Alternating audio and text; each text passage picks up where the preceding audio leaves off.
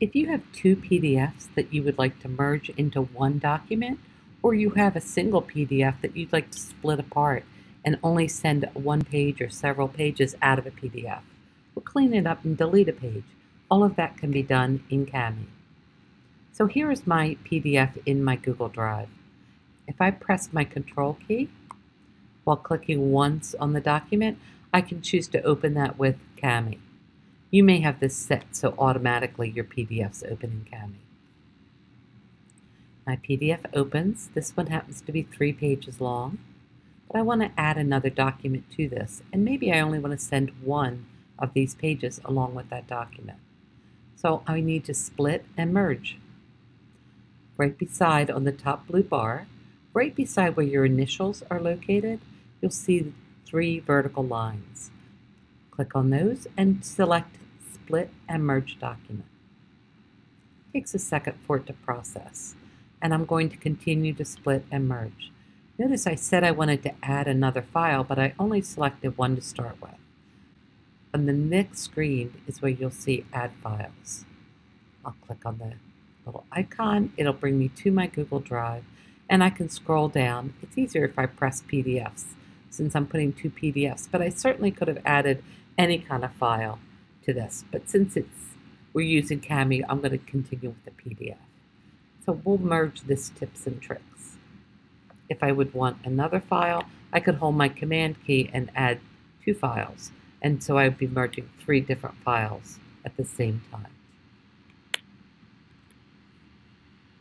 I'll select. And now my 2 files are both here and ready to start to merge. Click Next. Now I can see all 5 pages of my document are up ready for me to deal with in single pages, which makes it so much easier. Perhaps if I had printed student tests or student information that I would wanted just one student to see only their own information, I could split those pages into one document each. So I'm going to split pages. I can say 1 and hit continue, and I can see now that each page has created its own PDF.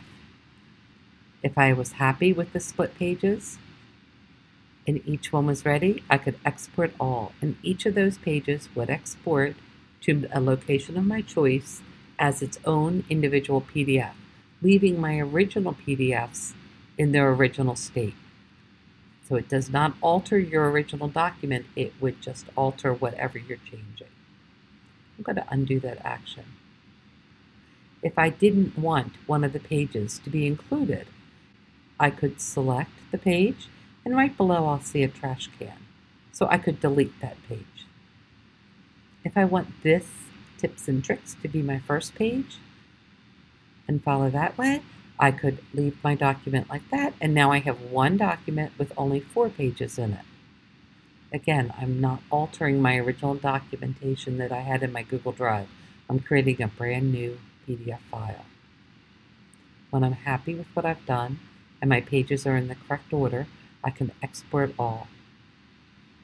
It asks me to download my files if I want to open the new file in Kami or just add it to my Google Drive. I'll just save it as a downloaded file. Continue. I'm all done, and I can download my file. Open up my new PDF, and we can see that the new PDF includes the information from SchoolWires as well as the information for tips and tricks. Please let me know if you have any questions.